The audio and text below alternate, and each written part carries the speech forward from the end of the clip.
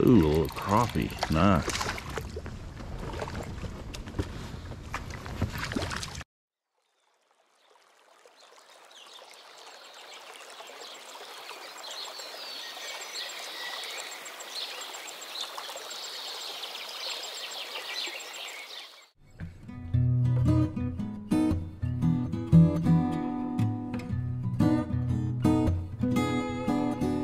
Hey folks, Chris here. So I went out and picked up a little Honda outboard motor for the Bass Pro Shop Pond Prowler 8 boat.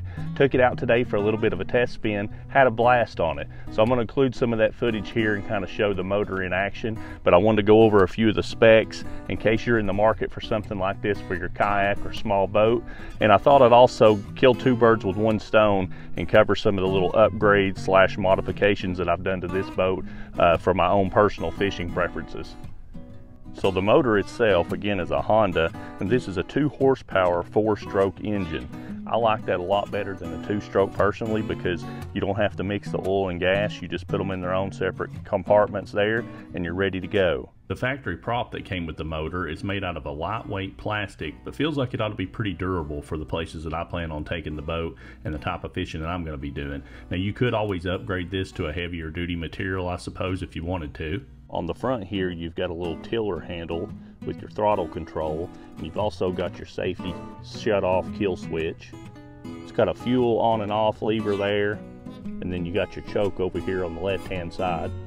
Like most every outboard motor, you've got your adjustments down here you can make for how high or low you want it to set on the transom. And then also you can swing it up and prop it up in place when you're getting ready to transport your boat.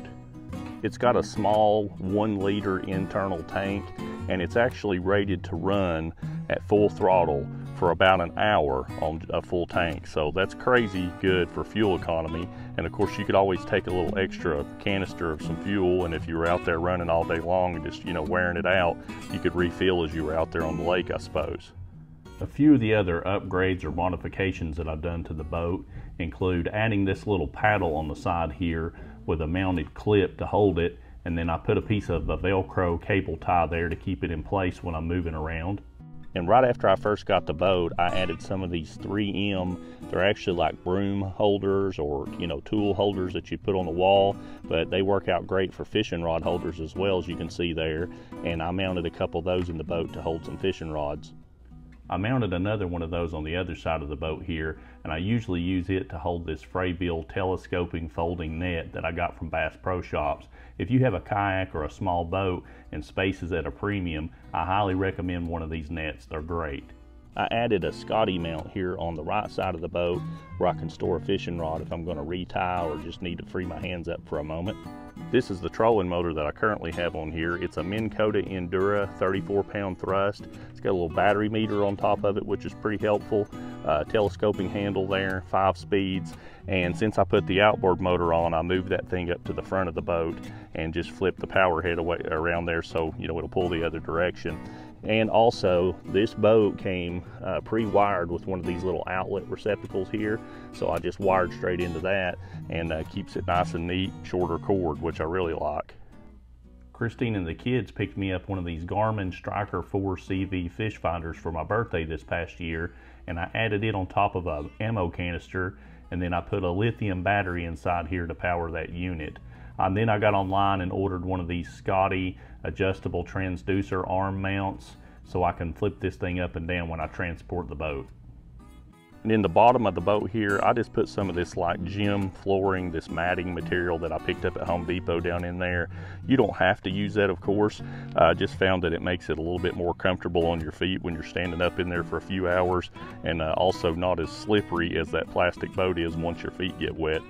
Another simple little DIY mod that I added was I put this kayak gear track on here and then made a little makeshift telescoping camera holder for a smartphone, so I can throw my iPhone in this and take some angles and different footage sometimes, as opposed to just my GoPro. As far as convenience and just making the fishing experience better, this anchor trolley that I put on, which I picked up at Walmart for a few bucks a little while back, has been one of the best things, or one of my favorite things I've put on here. You can pull your anchor up and down while you're just sitting in the back of the boat with one arm. Makes it a lot easier and faster. And that's about it for the modifications that I've done so far. But the more I fish out of this thing and the more I use it, I find more things to tinker with. And I guess that's kind of the way it goes with any boat and personal preference. So I'm going to throw in a few clips here of the test run that I did and let you kind of see the motor run. And then also I caught a pretty nice crappie that I'll throw in here as well.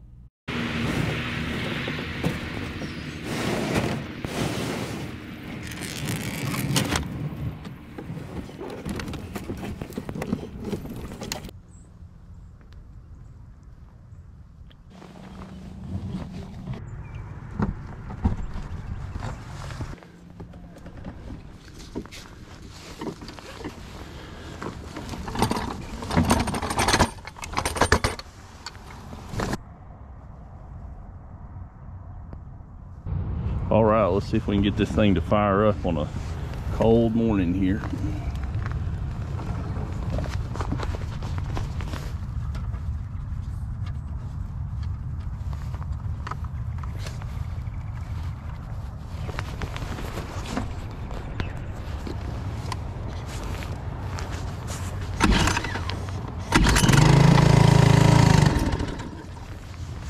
Second crank, so let's turn the choke off and get it.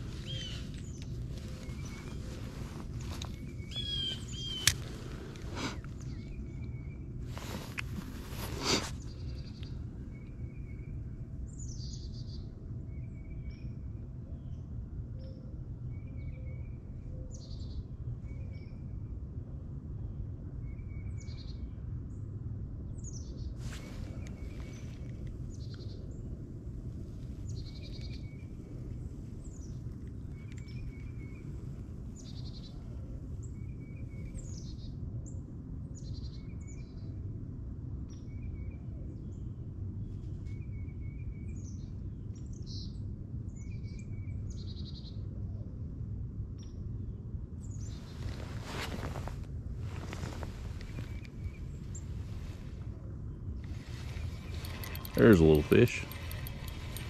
What do we get here? Ooh, a little crappie. Nice.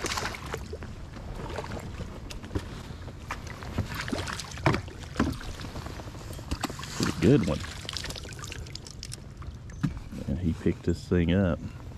The blue trout magnet.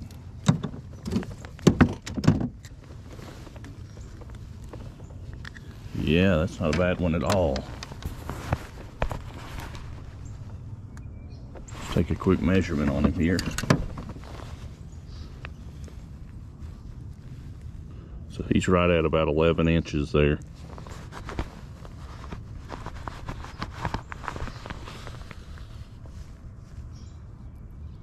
Let's let him go here.